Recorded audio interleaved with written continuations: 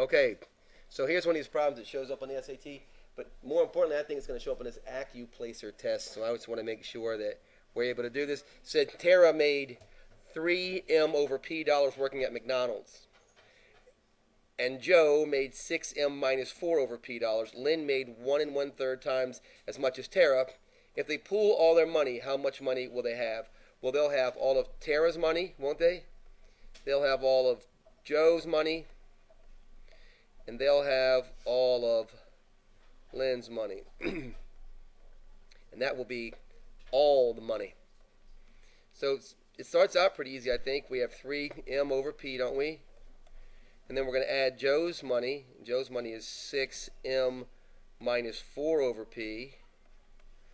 Plus, but how much money does Lynn make? So we have to do some math over here on the side, don't we? She makes 1 1/3 times as much as Tara, and Tara makes 3M over P, right? So far, so good. What I'm going to do here, yeah, convert it to an improper fraction. So something we haven't done in a long time. You're sitting in the middle of a class that doesn't do this kind of math, right? We do something different. So I'm going to cross cancel here and here, and we find out that Lynn actually makes 4M over P dollars, doesn't she?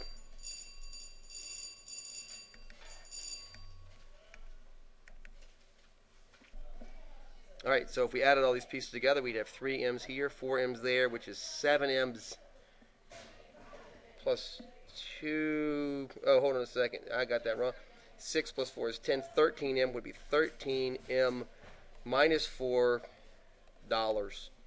So that's our answer. That's how much they would make cumulatively. All right, you guys, good work.